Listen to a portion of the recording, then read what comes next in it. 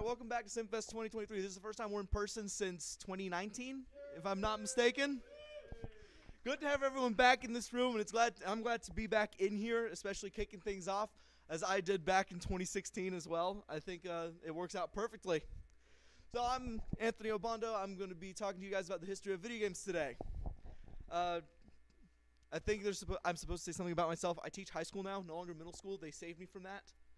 So now I'm teaching judgmental high schoolers instead of judgmental middle schoolers. All right, so let's get talking about video games. So I'm going to open up the same way that I did back in 2016 about thinking about how we got here, because it's now 2023. We're have 9 generations of consoles. And now we're so obsessed about these graphics that we kind of forgot about how we even got here.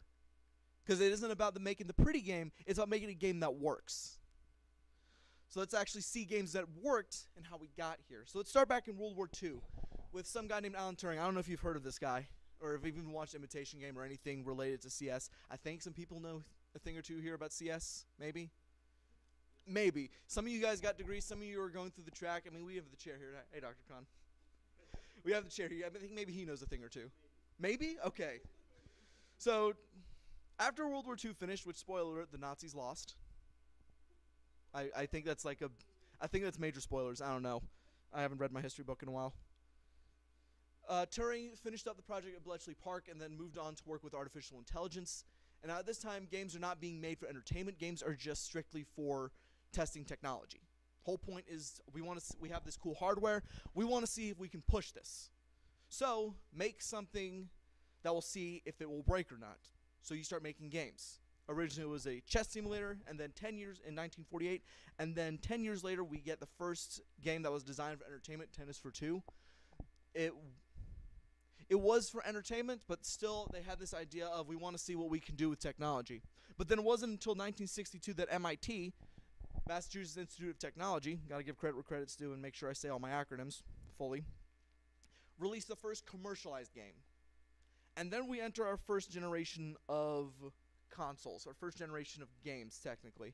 So from 63 to 78, I know that there's always there's always different resources that tell me that I'm wrong, but I'm going to tell them that they're wrong as well, even though I have no credible sources and they have no credible sources, because this is all really from 2 people who've gone on Wikipedia for way too long. So 63 to 78, we start with having quarter-operated cabinets, because when people realize, hey, you can make money off of this, business people are going to do what business people do best, and that is going to commercialize it, make money off of it. So people spend a quarter, play a game. You have different games that were made between that, and then we reach a point that, hey, here's a novel idea. Take the video games home. You don't have to worry about going to arcade anymore. You take this home with you. So a little company called Magnavox created the first console in 1972, the Magnavox Odyssey. And they had this whole thing of, no processor, we'll sell this for $100. And you'll also get some cool overlays that you attach to your TV that comes with this. Because you didn't have any graphics for this whatsoever. It was all black and white, and they just kind of expected you to put the overlay on the TV as well. I mean, it was one heck of a cartridge. This is advanced. This is advanced right here. Only selling 28 games, really, on one platform. But then the first real console was the Fairchild Channel F in 1976, selling for about $170, which that's $500 in our currency right now. You got to account for inflation. Spending way too much still. Spending way too much on a console. Then a year later, Atari joins the mix of making game consoles with the Atari 2600, $200. And this will be the console that kind of drives video games all the way until the crash in '83. Spoiler alert. Video games die for a little bit and then come back. But the main problem with this has always been PC. Because, yeah, it's great that you have these cool graphics, but my PC can run text-based games. I got Theater of the Mind. What do you got? I got Theater of the Mind. You got these really bad-looking graphics and also a light gun. A toy gun, really, that you're going to connect that? I'll go buy a real one, and then I'll also have my text-based games while I'm at it. So after 78, we enter into what is known as the golden age of video games, and it's hard to now define what retro is, but this was retro at one time. So arcade cabinets were coming up, were the up and up, but unfortunately, pool tables and pinball tables were just more popular. Still a little bit better at that time.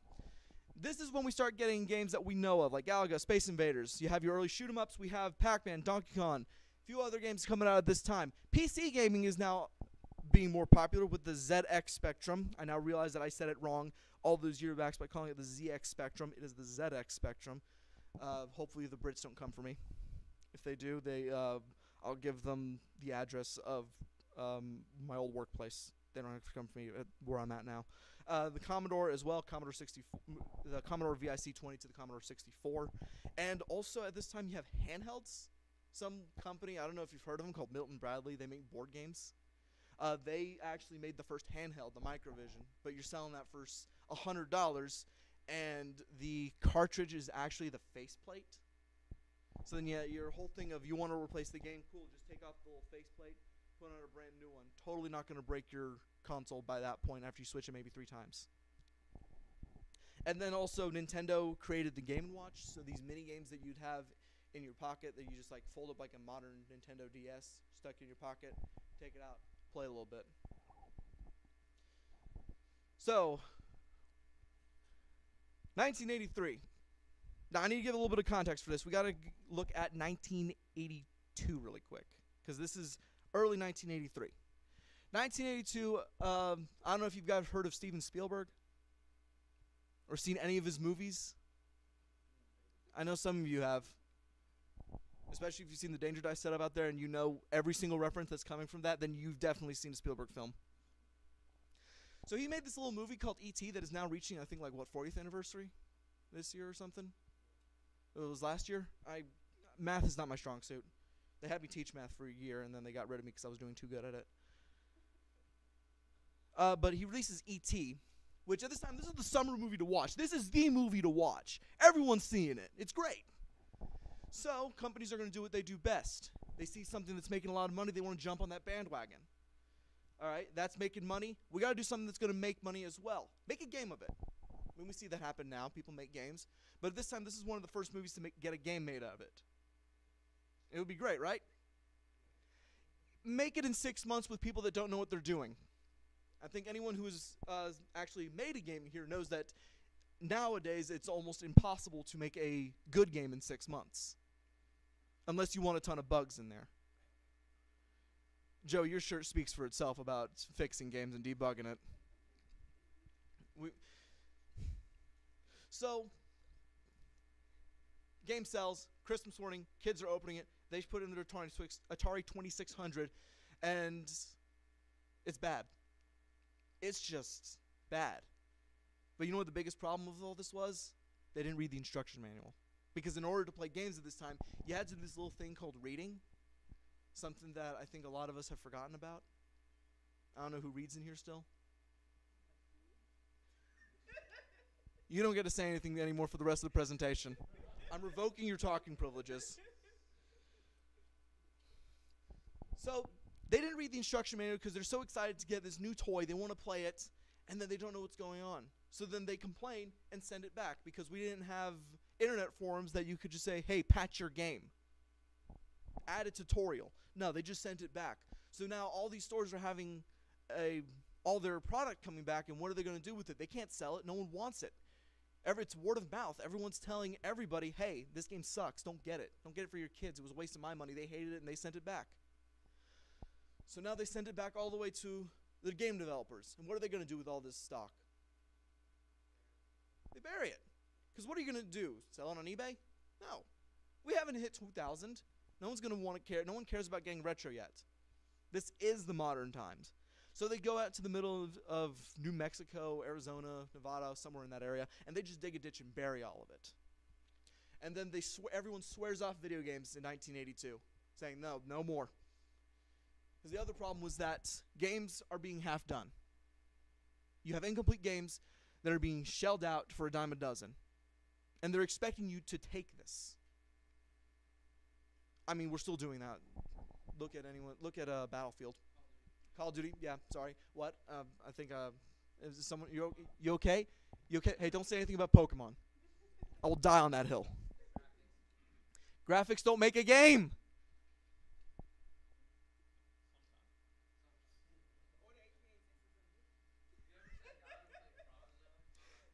So, We had also a lot of innovative consoles at this time die. A lot of consoles at this time, you had actually the consoles built into a TV. So you'd buy a TV and a console at the same time. And then a lot of these didn't even see market because of E.T. But a few years back, they actually went out to that ditch and dug up all these games. And they actually brought an Atari 2600 with them, and it worked. The games still work. It's still no, actually, some people have said it's even better than Call of Duty. I mean, I wouldn't blame them. I got my Dark Matter camo, and then I kind of stopped playing. I mean, I even went back and started playing Pokemon Ruby Sapphire. I'm still on day 3 of trying to catch Latias because my RNG's bad. And also, I don't know how to solder a battery in, so I can't go grow my berries. What, do you know how to use a soldering iron? It's a yes or no thing. It ain't a little bit. No, it's a yes or no thing. This is a... Okay, then you do it for me then. Break my game. Go ahead. Then you owe me money if you break it. All right, so games are bad. No one wants them, so who's going to come in? This little company over in Japan by the name of Nintendo that's been around since 1800s, making playing cards, now shows up and dominates the industry. But if no one wants to buy a video game console, how do you do it? You market it as a toy. You don't say it's a video game console, you say it's a toy. So that little guy up there, for anyone who's played the fighting game known as Super Smash Bros., know who Rob is, because you wouldn't know if it wasn't for Smash Bros. You mean the best character ever? I can't say anything. I'm a trash Lucina main. So they sell Rob about $180. You get Rob, 2 games, and the console. But the thing is, this is a toy. You just gotta go out to Walmart or whoever's Radio Shack, if those are still around, and buy a D battery, 2 D batteries specifically. Plug them up, and he works. But of course, this is a toy. This is not a video game. This is a toy. But that's how they sold it. And then after a while, people realized, oh, I don't need Rob to use this. To get my entertainment out of this, I don't need Rob.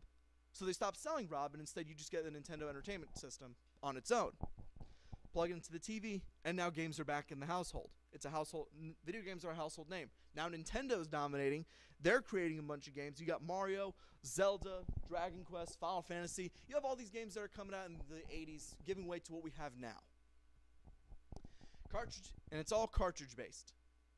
You plug in the cartridge, you turn it on. We're not used to cartridges anymore unless you're a retro gamer. You guys are way too spoiled with discs. If even you guys use discs anymore. I told my PC players, stop installing games. Stop installing games and go back. We need to reject modernity and embrace tradition of putting discs and cartridges in. So now video games are back in the household, and now we also have reached the first patch for a game. So the ZX Spectrum saw a platformer called Jet Set Willy that got patched because it was too hard. I know, skill issue. Clearly, they've never played a Dark Souls game. And clearly, you don't own an air fryer. You're talking way too much. I'm kidding. All right, so now let's move up from between 1984 and 87 to the late 80s, early 90s. So, Nintendo's making a ton of money. It's great. But the thing is that other people want that money. When one person's making too much money, that's a problem because then you enter something called a monopoly. Disney knows about this. You can ask them, although they won't admit to it. So another company shows up, and they make something in '88 called the Mega Drive. This little company known as Sega, originally actually making consoles for the U.S. military. Yeah, I didn't know that either. If it weren't for me, buying a book one day and then reading through this entire thing, I wouldn't have learned that Sega actually made consoles originally for the U.S. military. And then they went to entertainment in the 80s. So they made the Mega Drive and then rebranded it as the Genesis 1 year later and sold it stateside. So now Sega's here taking the competition. Nintendo isn't going to have that, so they got to do what they do best and innovate. 1989, they released their handheld, the Game Boy. And the Game Boy would be popular until they re-released it as the Game Boy Color in the late 90s, early 2000s. So now we have our first console war, Sega versus Nintendo. But Nintendo comes out on top with the Super Nintendo in 91 and the classic game made by a little company known as Rareware, that is Donkey Kong Country. And its 2 sequels. Now also at this time we start seeing CD-ROMs as a thing because Nintendo decided to pair up with this other company called Sony, and they started making a disk drive that would attach to the bottom of your console. It never sold outside of Japan. I mean, the Famicom and the Super Famicom never really sold outside Japan. They rebranded it as the Nintendo, but they didn't sell any of the cool peripherals aside from the light gun. And that was even just the Nintendo Entertainment System. We never got to see the disk drive. Then we also have the creation of the ESRB rating system because of one small game, which I'll get to in a bit. I just need to talk about the law really quick. I'm not a lawyer, so don't take this as legal advice. So I've already shown you a bunch of games that have already been made, but I haven't talked about the fighting game yet. Because in 1987 is when technically one of your early fighting games that got popular were made. But the thing is, it was terrible. Has anyone played the original Street Fighter? The original 1987 one. I'm not talking about Street Fighter 2. Okay, so then, okay, great. You know about that trash. It played terribly. Even Capcom admitted it played terribly. I mean, the thing was that also you had two buttons. You had a punch and a kick button. And the whole point was that you were supposed to press the button harder because it would do more damage. It did have to start somewhere, you're right. And that's how it started, because the problem is that you had people do this and break arcade cabinets, and that's a lot of money. So we can't do that, so we're going to switch it to a 6-button layout. And the game was still bad. The game was still bad, and then they realized they needed to make money somehow, because also half their development team left and created SNK. So they got to make money somehow. So in 1991, they overhauled the entirety of Street Fighter and released Street Fighter 2 with the sole purpose of making the first one look like a knockoff. And SNK saw this, and also a little company called Data East. And of course, we don't know who Data East is because they're probably not around still, because they got the pants sued off of them. So Capcom made Street Fighter 2, and Data East made Fighter's History 2 years later. I present to you on one side Street Fighter 2, and on the other I present to you Fighter's History. The suit was because they said 3 of their characters were stolen: Guile, Ken, and Chun-Li. The verdict was that, yes, they did bar similarities to the characters, but you can't copyright a stereotype. I can make my own fighting game with a person who throws fireballs, has an uppercut, and a spinning roundhouse kick, and I'm not violating anything. But, of course, Capcom wanted to keep as much money as they could and try to own the fighting game industry while they could, so they sued the pants off of them, even though Art of Fighting released the same year as Street Fighter 2, and it was just as much of a knockoff of Street Fighter 2. So, now let's look at everything that of note things. So 1992 was when Mortal Kombat released, and that created the ESRB rating system, because apparently it's not appropriate for little children to see, skulls get ripped off. I gave this presentation to my middle schoolers, and they said it's completely appropriate, and I fear for the future generations. I fear for kids nowadays. That, and they also told me they play GTA frequently. That's why you're messed up in the head, is because you played Mortal Kombat as a kid. That's why you're messed up. Well, at least you got an anatomy lesson out of it, didn't you? Yeah, I passed science with men. That's not surprising, though. You try really hard with school, so that's why it doesn't surprise me. I'll give you the quiz for this afterwards. 40 questions. Multiple choice, some free response.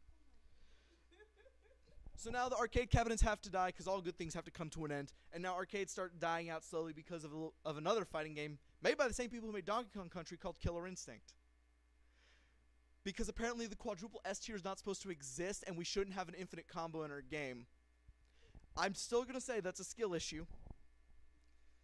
But they realized game balance is a thing, and they went and fixed it. But it cost them a lot of money.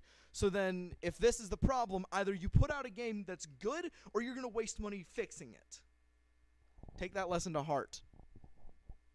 Street Fighter 2 releases in 91 and begins the fighting game craze of the 90s. And also, we have every core mechanic of a fighting game there, combos, and also a killer soundtrack. And then this new guy releases a game for the Nintendo Entertainment System, one of the few last ones made. His name is Masahiro Sakurai. He made a game called Kirby's Dream World. He's definitely not going to be important later. We have some non-licensed Nintendo games that I have to mention. I'm legally obligated to say this. I've been told by everybody that I need to, and by that I'm lying. No one has told me I need to mention this, and they want me to bury this.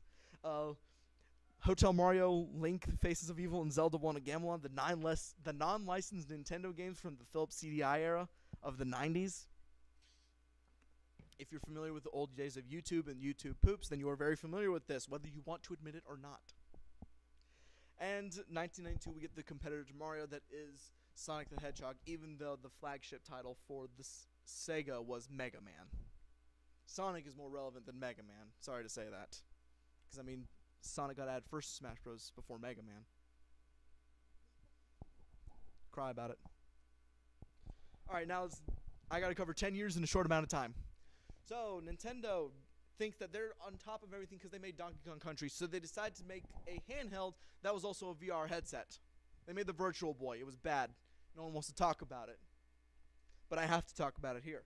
So while they were failing with the Virtual Boy, they were working on a new game engine called what they called the Ultra 64 engine. That, and also because Rareware accidentally advertised it with Killer Instinct 2. And in 1996, we get the Nintendo 64. But there's one problem. The Nintendo 64 is not going to win in this time of video game history because you released the PlayStation in 1994. And the Sega Saturn releases in 1994. Even though PlayStation wins this era because memory cards and a ton of great PS1 games. And Sega Saturn kind of falls in second place because of their little issue they had, a hardware issue of having a battery control your save data. Everyone kind of learned this one the hard way. I even had to learn it the hard way when I found a refurbished copy of Pokemon Silver. And that's when I learned that battery saved the save state. And I was upset. But Nintendo had to then come in and try to earn some money. So in 1998, they released the Game Boy Color, taking all of their games that were originally on this green and black pixelated screen and put them in full-blown color. You're supposed to be surprised by that. It's a big thing. At this time, it's a big thing.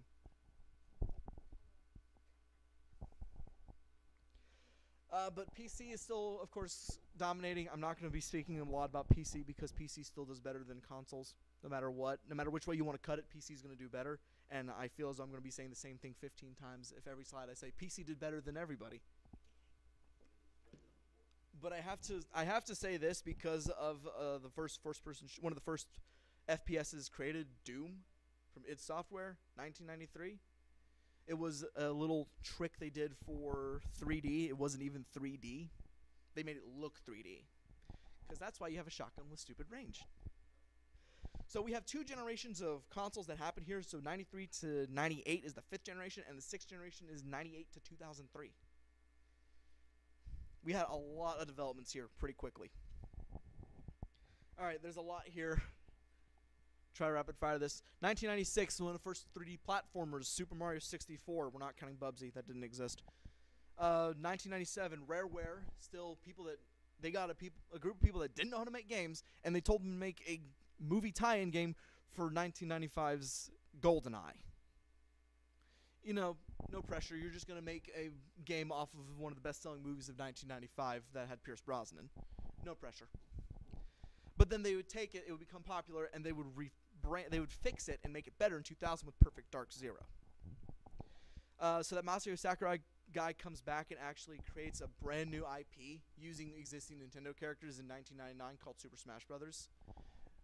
Despite his philosophy of avoiding sequels, it spawned 5 sequels. I'm counting DS and Wii U as separate. Fight me about it later. 1996, Nintendo releases one of their biggest titles and still ongoing franchises, now going on 9 generations with the Paldea region, Pokemon. Pokemon Red, Blue releasing this year. Well, Red and Green releasing this year. Then they re-released it on stateside as Red and Blue. And then they fix it by releasing a 3rd game called Yellow. We need to go back to doing that. 1999, this guy named Tony Hawk does something called the 900, and then he got a game made about him. Even though they told them 6 months to make a game, and it became the first extreme sports game to be popularized. Yeah, we had Madden and hockey before that, but it wasn't until Tony Hawk entered the house that people cared about sports games, really. Because it came out on 3 platforms, and it was still one of the best sports games to this day. I still have a copy of it. Don't fight me.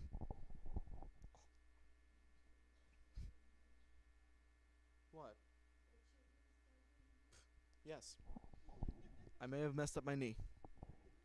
I messed up my knee at Kona. It was worth it. All right, so you have two platformers. You have the new competitor, the new mascot, because everyone had a mascot. So Crash Bandicoot comes in as a competitor to Nintendo because PlayStation needed something. They then got Spyro. Banjo-Kazooie releases in 98 because Rareware is still making games until they don't. Doom releases in 93. First 3D RPG releases in 1997, Final Fantasy VII. If you bought the remake, you were stealing yourself out of money. You are losing money by doing that because they're releasing 2 more parts out of it. And I don't own a PS5. And you need a PS5 to get the next part. And I'm not spending $500 on that. So then a new competitor joins the mix, also of game consoles at this time in 2001. A little company known as Microsoft. They made a console. And then their launch title was this cool, neat first-person shooter called Halo. Halo Combat Evolved. Kind of got popular with its sequel, Halo 2, and its multiplayer. And then Halo 3. But I'm jumping too far ahead. Then you have 2 games that are competed as the best games of all time, which are Half-Life and Legend of Zelda Ocarina of Time. But now Legend of Zelda Ocarina of Time is no longer in that running because of something called Tears of the Kingdom. You need to stop talking. Stop ruining this for everybody. It don't matter about the bugs. I played Sword and Shield with all the bugs that it had, and I still had a good time. You are a party pooper. There's the door.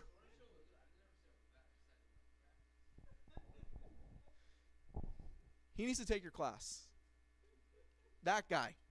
Yes, officer, that man right there in the gray shirt. That one right there. That one right there needs to take your class, and that graphics don't make a game. I didn't even take your class, and I knew that. How about a game that works? Storylines are great. Assassin's Creed was great. But how about a game that works? Have you tried that? But I'm saying, how about you play a game that works? That's what makes a game. All right, so people are now realizing that they can do things on their own because a bunch of Half-Life mods led to Counter-Strike. And now we got Counter-Strike 2 recently. Counter-Strike 2. You have life simulation games with this dude named Will Wright. I don't know if some of you guys have met him or something. I didn't get to meet him. I'm sad about that. They didn't tell me he was going to be somewhere. But he makes The Sims, and we started seeing life simulation games. Shenmue, a little underground game that no one really knew about at the time, actually created the QuickTime event. So if you ever played a game that has you press buttons at a certain times and you hate it, blame this series. Just don't invent a time machine and go kill that guy, because then you're going to actually make some bad games in the future, probably. So Sega ends their run of making consoles here with the Dreamcast. While yes, they were technically the best of everyone, they just couldn't keep up anymore. The demands of their console with everything that they were trying to do versus the Xbox and now the PlayStation 2 just couldn't keep up. So they retire from making consoles and go strictly to games. And I'm about to make a lot of people feel old in here. 2001, the PS2 released. 6 years later, we got the PS3. The GameCube releases in 2001, the DS in 2004, and the Nintendo Wii in 2006. The Xbox releases in 2001, and in 2005, the Xbox 360. You feel old yet?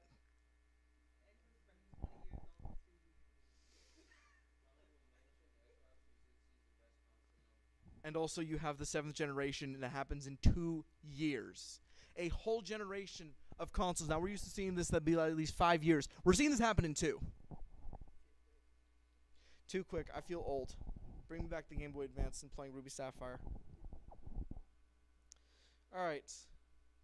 So, we now are trying to bridge between games and actually fitness and all these different peripherals. So, Wii Fit does a whole peripheral with a balance board in 2007. And the wonderful PR that was, Reggie fills me saying his body is ready. His body is ready. He is ready to realize that he is not ready for Wii Fit. The Sims released in 2000, spawning all the different sequels and spin-offs. Plastic instrument genre. That is its own separate genre. I will count that as its own separate genre. You can go find me somewhere else about it. Guitar Hero 3 and Rock Band released in 2007 as competitors to one another, releasing the plastic instrument genre and also creating the hardest song in a rhythm game to date. Nothing will beat Through the Fire and Flames, even if you overchart a song, because that's not official. Clone Hero can eat. You can take your Clone Hero cake and eat it somewhere else, not here. Call of Duty 4 released in 2007 is the only Call of Duty game to get Game of the Year. Cry about it. Never get Game of the Year again.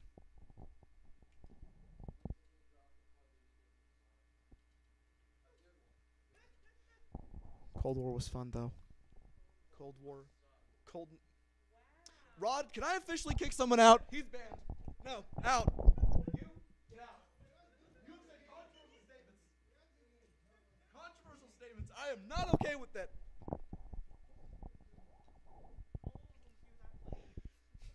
Black Ops 2 is still the best.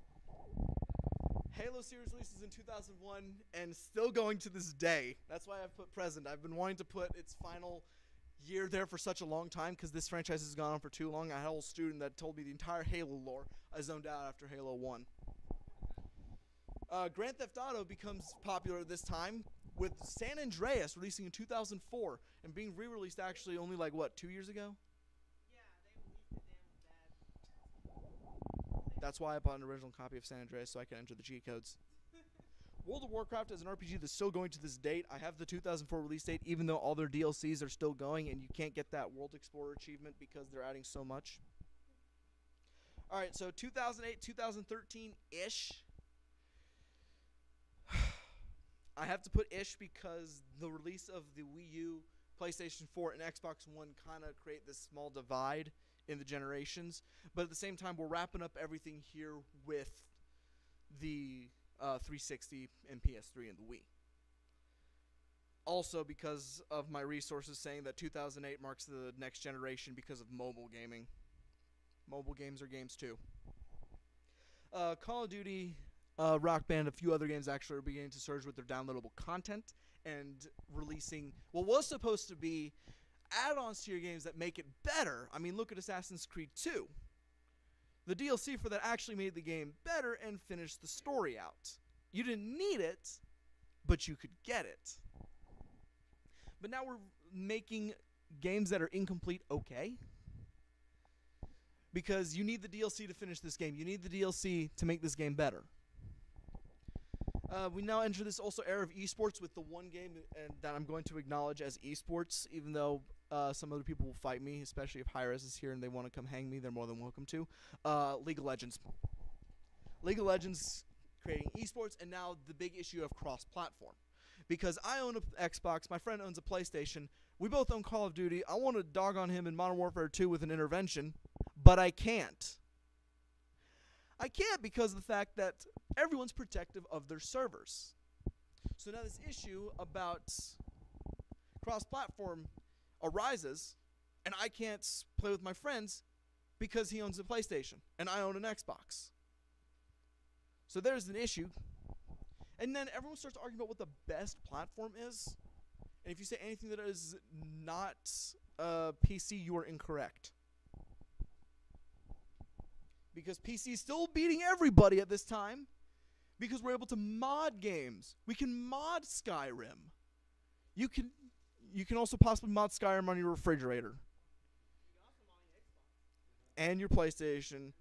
And your toaster. On your fridge. I mean, I clearly own Skyrim on my refrigerator. There's also Skyrim on your Alexa. Yes. Yes, there is. Skyrim VR. All right. 2009 begins the release of the Soulsborne series, with Demon Souls being re-released on the PS5, if anyone owns a PS5, that is. League of Legends in 2009, Battlefield 4 in 2013. I have to say this because of being bugged on launch and people falling through the floor, and then apparently it's okay to ask sound designers at Siege, hey, your game sucked because I fell through the floor, but they're only sound designers, and they did their job because you're still hearing things when you fall through the floor. Destiny releases in 2014. That was kind of bad because you had to buy DLC for it. But now that's kind of the norm of buying DLC for games. This is also a hint for anyone that's making games to actually release a full game. Collectibles started taking America by storm with Amiibos, although it originally started with Skylanders. I have to say Amiibos because we kind of forgot about Skylanders. You're weird. You're weird because you still remember Skylanders and you said Cold War was bad. I'm not going to deny that. I'm not going to deny that Skylanders is good. There's nothing wrong with collecting them. I'm going to be real with you, man. There's nothing wrong. I'm just making jokes up here because I think I'm funny. So now also here we get games that are being remastered. I mean, we've been doing this since the early 2000s because Nintendo decided that they wanted to revamp their entire series of Pokemon, so they released Fire Red and Leaf Green. Call of Duty becomes the most reused franchise after 10 years of games after they released COD Ghosts. And then the greatest game of all time, that is Minecraft.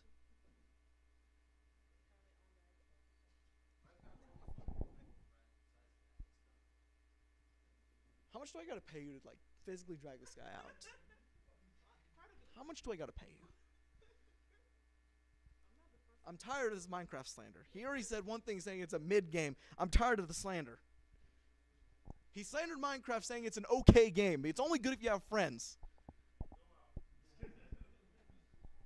Alright, so now I gotta take a quick break from all this console junk to talk about mobile gaming and VR and AR.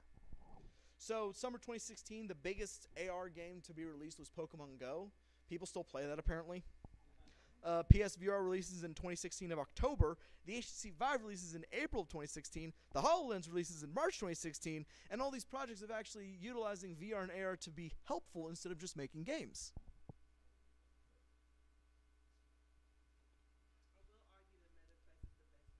Uncharted VR, what? No, Uncharted. I'm talking about VR and AR here. If we're not, if it's not VR and AR, then we can't put it here. One day we'll get Uncharted on VR, and I think people will pay for that. People will pay for it, like they paid for Skyrim on the refrigerator. All right, current era, 2016 to 2023. 4K resolution now becomes a thing, and we're going to go ahead and start putting everything 4K compatible, so you better buy that 4K TV. If you don't have $300 for a 4K TV, tough luck. 9th generation begins in 2017 with the release of the Nintendo Switch, and going all the way to now what is the PlayStation 5. The PS4 Pro releases in 2016, and the Xbox One X in 2017, with beginning this 4K compatible era, and the Nintendo Switch releasing in 2017 with the launch title that is Legend of Zelda Breath of the Wild. Alright, everything between 2017 and 2022. You have Destiny 2 releasing in 2017. It's 4K. It's great. Graphics are wonderful, but the game sucks. Because I thought you said graphics made a game. You said earlier graphics made the game. You said I am taking your statement and I'm using it against you. You said graphics made a game. Liar. So do I, because it's better. Because also you didn't need the graphics to make the game. Battlefield 1 releases in 2016 with this new idea of free DLC. From EA. Yeah, of all companies, EA. EA's making free DLC, but it was a business gambit. They were doing something. They were starting something new. Well, another company was. Sonic Mania releases in 2017 because we cannot let old habits die. We remastered COD 4 in 2017, but that was only because Infinite Warfare was something no one wanted to buy. Clone Hero releases in 2017 as the Guitar Hero clone we wanted, because instead I could actually rip everything from the old Guitar Hero games and put it all on one platform. That's not illegal. Breath of the Wild releases in 2017 as the contender for best game of all time. Now we're going to scrub that and actually replace it with Tears of the Kingdom, and the fact that now I can play Tony Hawk Legend of Zelda Edition. War Crimes and the fact that I can take Korok and go across the entirety of the kingdom on a crucifix. You could start a religion with that. Now, unfortunately, despite every part of me not wanting to do this, I have to. Fortnite releasing in 2017 as the highest grossing free-to-play game of all time. Let that sink in for a bit. Highest grossing free-to-play game of all time. It's a business gambit they did with this whole battle pass idea that everyone then started taking. It's a terrible business practice in my opinion, but it's one that works.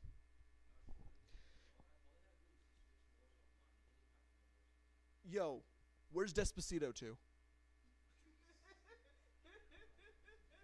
I take your Warzone 2 and I raise you Despacito 2.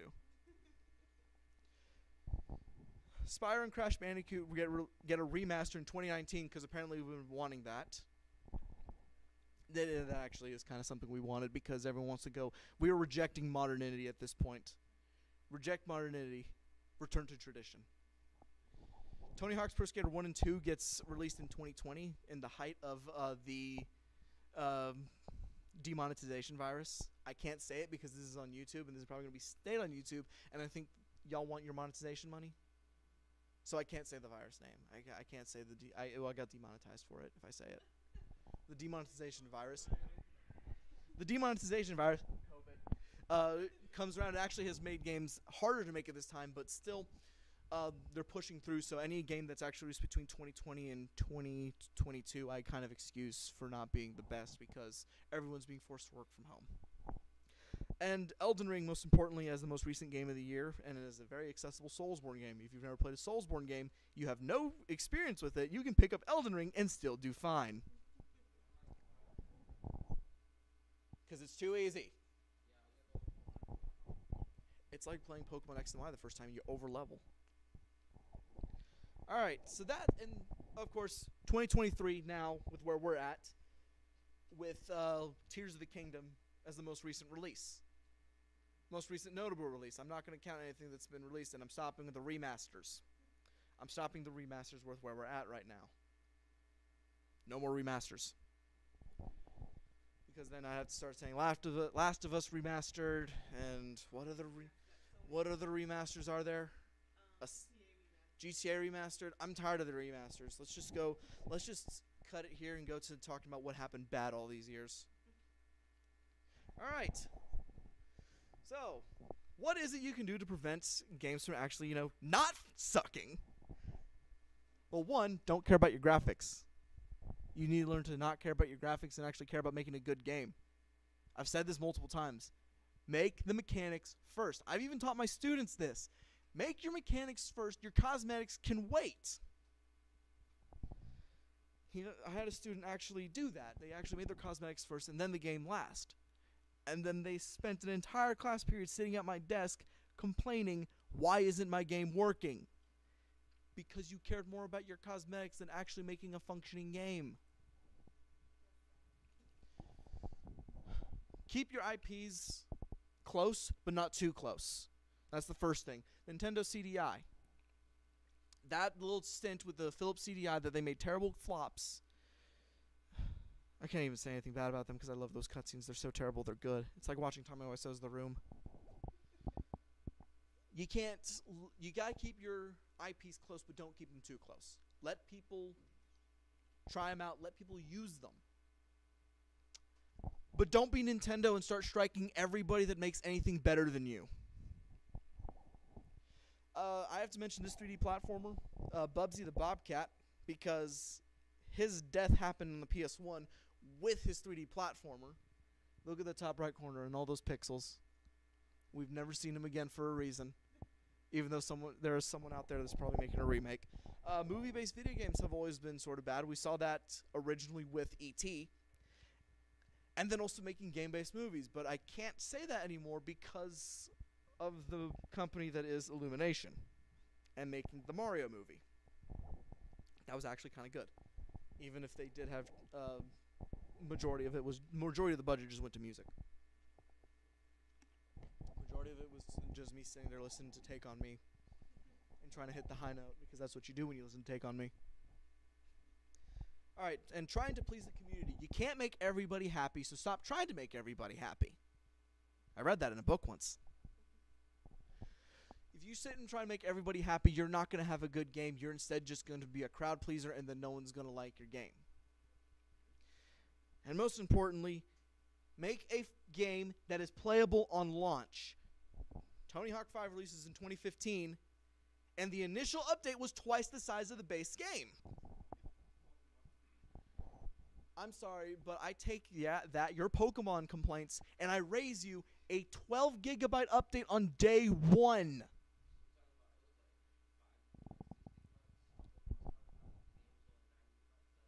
That's not twice the size. That's not twice the size. Tony Hawk Tony Hawk 5 releases as a 5 gigabyte game, and then the first update is 10. How much do I got to pay you to kick this guy out? How much do I got to pay someone to get rid of this guy? I'm tired of his slander. Slander! All right. A big problem in the industry is oversaturation because if we have too much of a good thing, it dies. First-person shooters, plastic instrument games, battle royales. You have too much of a good thing, it's going to kill the game genre. A lot of games that are out there are actually kind of good, but the problem is that we can't see that they're good because something else has killed it. And now, more recently, as the most recent addition to this oversaturation problem is mascot horror. Indie mascot horror, and some guy back in 2014 who made 4 games in 2 years that were all functional, by the way. They were all functional. Impressive. A guy named Scott Cawthon actually made a lot of games in a short amount of time, but now, because of his popularity, everyone's oversaturating the market with it. That's how you kill a game pretty quickly. So what's next? I don't know, whenever we get 8K. Why aren't we happy? Because we don't know what we want. Just play what makes you happy at this point. There is no best game of all time. I'm just saying all this because I know there's someone who's going to be happy if I say something about that. Is there a massive platform? No. All that matters is you're having fun with the games that you play. That's all that matters. That's what games are for. It's for fun, not to be better than anyone or make something. I mean, there are some art masterpieces of games. Like, Doki Doki Literature Club is a masterpiece of horror. In terms of writing and storytelling, it is a masterpiece of horror. There are games that are masterpieces, there are games that are not, but as long as you have fun, that's what matters. All right, any questions, comments, concerns, cries of outrage in these last 5 minutes that I've been given that Andrew kind of held a 5? Either who's told me to shut up, I can't remember. All right, Valencia, what's your question?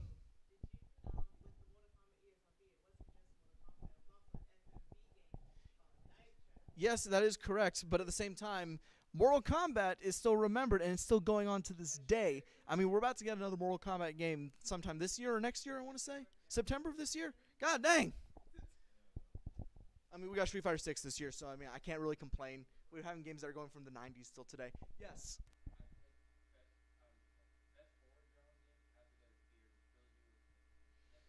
Never played it, but I will not argue with you.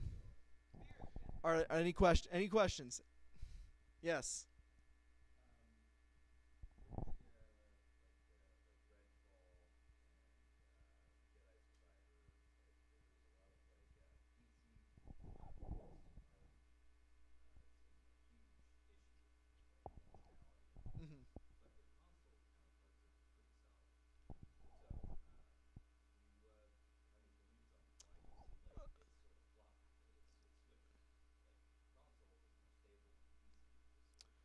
So we've been doing consoles since 2000s. The modern consoles that we have now, Nintendo, Sony, and Microsoft, we've been seeing since the early 2000s. We've gotten used to it. We know it almost inside and out.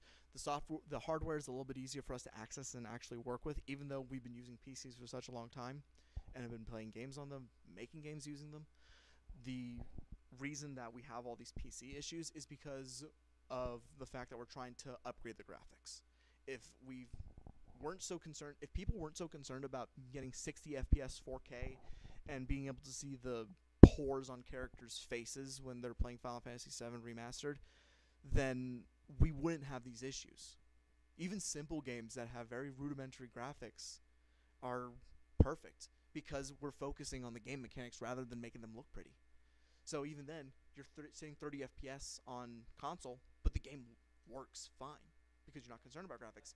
Last question, Dr. Obando.